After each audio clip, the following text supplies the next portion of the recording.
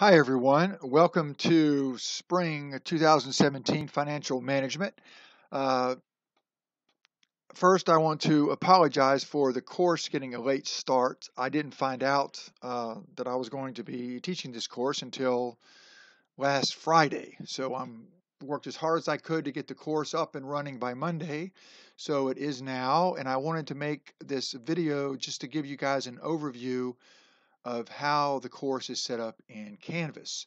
So when you first log on to the course, this is what you will see. Uh, this is what I call the student view. So I'm seeing here what you will see on your Canvas. So the the only thing I wanted to point out about this home page is, well, one thing is that I designed it so that you wouldn't have any question on what course you were actually on.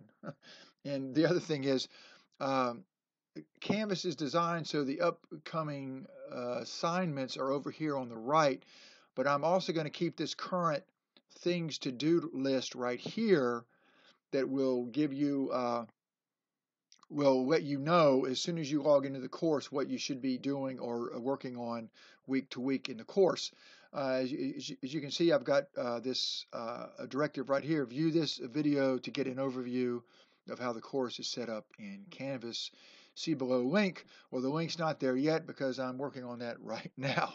Okay, so this is what I call the Start Here page, or the home page of our course. And I'm just going to run through these menu items. The first one you see here is announcements, and that's just simply what it says it is announcements. And I've got one up here now, a welcome announcement that has a lot of the same information as your syllabus. Hopefully you've already read it. I sent the syllabus as well as the course calendar out to everybody in an email. But the important thing here is it's another place where you can see how to get your two required books, which hopefully you have by now. You can get these books in the electronic version instantaneously. So hopefully you have both the textbook and the book, The Triple Bottom Line.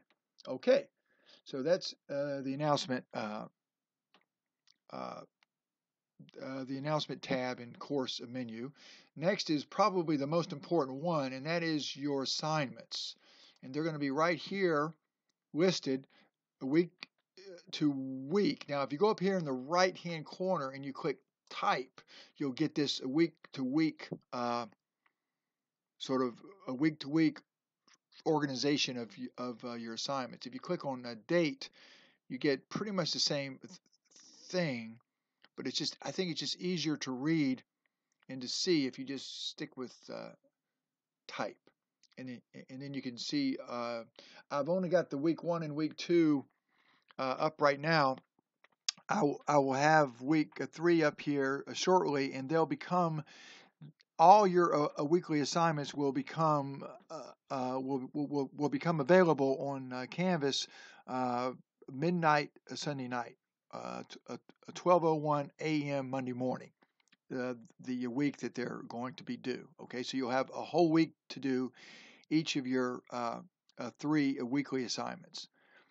Okay, let's just go now. Let's just look at the next menu item, which is discussions. And so every week you'll have a online discussion, and I'll just click on the one for week 2, so you can see what that's going to look like based on the book, The Triple Bottom Line.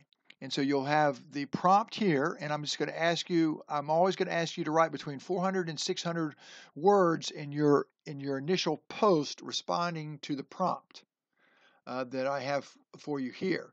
And then I want you to, sometime during the week after you've submitted here your initial 400 to 600 words responding to the prompt, I want you to respond to at least 2 of your classmates' post. And if you look at the rubric, which you can go to this little wheel at the top right hand up here and go show rubric, click on show rubric, you'll see how I'm going to grade it.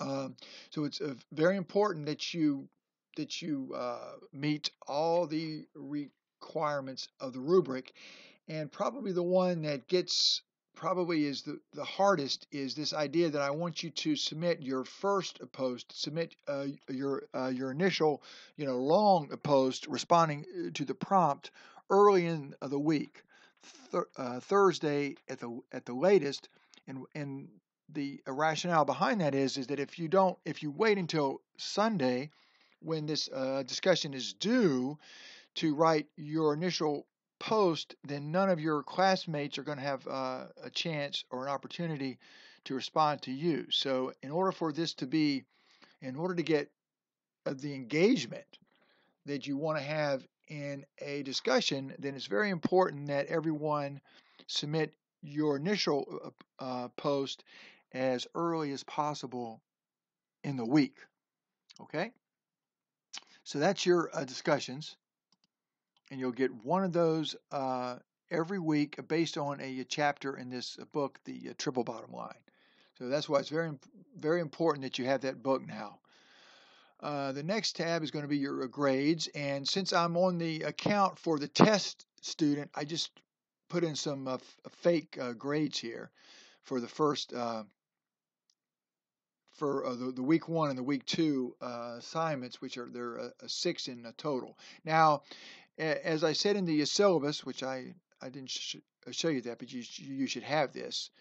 At the top of the schedule here, you can see very clearly that because we got a late start, week 1 assignments are optional. So I'm not going to count that in your grade at all. But I just counted it here in the test student so you can see how it's going to look for you. So it's just going to basically be a point system. You have a chance to earn 100 points every week, and depending on how many points out of the 100 that you earn, that's going to be your actual grade. So, for example, here I just only gave this test student 30 out of 40 for the 2 quizzes. So at this point, his or her grade average is 90. So you'll have a grade average all during the semester, so there'll be no mystery or guessing on what your grade is at any given time during the course. Okay. Now, my policy is that you can turn assignments in late if you need to. All of these assignments are going to be available all the way until the end of the semester, May 15th. However, I highly, highly encourage you to keep up and not get behind. It'll be very difficult to catch up with this work if you get too far behind. And the other thing I wanted to point out that you should have read in the syllabus, if you read down here when I talk about the policy for grades, if you're able to submit all of your assignments on time during the entire semester, I will add 3 full points to your final grade average. So that's my incentive built in for you to try to keep up. Try as hard as you can to turn your assignments in by their due date, which is always going to be a Sunday night at 11:59 p.m. Okay, so and then the final course menu item I want to show you here is people, which is just simply a course a class roster, so you can see who all your classmates are, and you can correspond with them from here. Okay, let's jump back to assignments, and I just wanted to show you how these are going to work. So I'm going to open up chapter. Let's go to chapter 2 since you actually have to do chapter 2. So let's open up chapter 2, assignments, and look at them. So here's chapter 1 problem. So you're going to get a chapter 2 overview, which is a PowerPoint of the chapter, sort of a chapter a summary. Now I have given you guys the first 2 chapters of the book because we got started so late, but I'm not going to be able to give you any more than that because that's copyright That's a copyright violation. So after chapter 2, you want to see the chapter of the book here. You should have that on your own. I just want to make sure you would know that. Now, the actual assignment is the chapter 2 problem. So when you open that up, it looks like this right here, and this is a design so you can only type in the boxes, so that and so these actual problems are in the book, and you'll write you'll write the answers in the text box here. So you simply type like that. Now,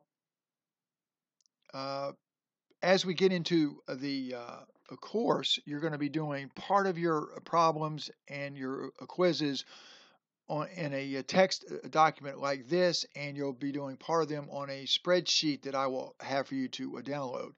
And the other thing I wanted to tell you is that I'll be making and posting videos explaining to you guys how to do the problems on the spreadsheet. So as long as you read the chapters and watch the videos, you should not have any problems. Okay, now when you finish this, you can simply save it as a PDF a document, and then submit it, which I believe you do by clicking on you click on this blue box right here to submit your document. Now, if it will not accept it in Word, so you need to make sure that you save it as a PDF in order to get it to submit. Now, your quizzes are here. So let me open that up. I think I already have. Let me just, okay. So your quizzes look like this. Here's a rubric. I think let me just jump back here to your assignment. Where did it go? Right here? No, that's the quiz. Well, let me just open it up here. Okay, so you should have So it's a very simple rubric, and you can see it here. That's what I'm going to use for grading. So let's go back to your quiz. Now, when you download the quiz right here, it's going to look pretty much the same as your assignments. You just simply type in your answers in the boxes, save it as a PDF, and submit it. And once again, as we get into the course, you'll be doing part of the quiz on a document and part of the quiz on a spreadsheet. And I'll always post videos, explaining how that's going to work and how to actually work through the problems. Okay, so those are the two assignments, and I think I've already showed you what the discussions look like right here. You just simply put in your post right down here where it says reply. Now, what I do sometimes is I write my post in a Word document where I can where it's easier to edit, and then I just copy and paste it into the box right here, into the discussion threads. Okay, I believe that's pretty much covers the basics of how the course is set up. Always, always, always, if you have any questions or concerns ever, please send me, don't hesitate at all to send me an email, and I will answer you promptly. My policy is that I try as hard as I can to answer all of your emails within 24 hours. Okay? All right.